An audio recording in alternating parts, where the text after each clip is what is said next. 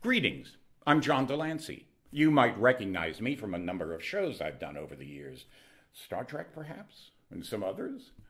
But what you might not know is that for a long time now, I've been concerned that teachers in public schools all across the nation be free to teach their students up-to-date, scientifically accurate lessons about evolution and climate.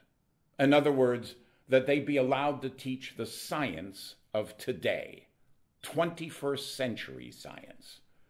That's why I co-wrote a play about a landmark trial that took place in 2005 in Dover, Pennsylvania, when a group of evangelicals took over the school board and tried to replace the biology textbook with creationism, or as they like to call it, intelligent design, which is not science, not very intelligent, and certainly not what we know to be accurate today. The play, taken from the trial transcripts, is a cautionary tale of what happens when people try to close the door on knowledge. In this case, your children's knowledge.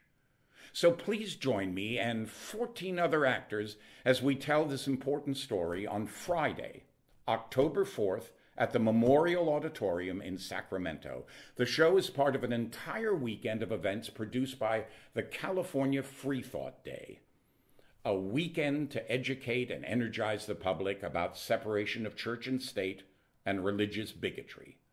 Come Friday night, October 4th, to see the show. I know that you will find it very interesting. And stick around afterwards because I'll be signing autographs to raise money for this important organization, California Freethought Day.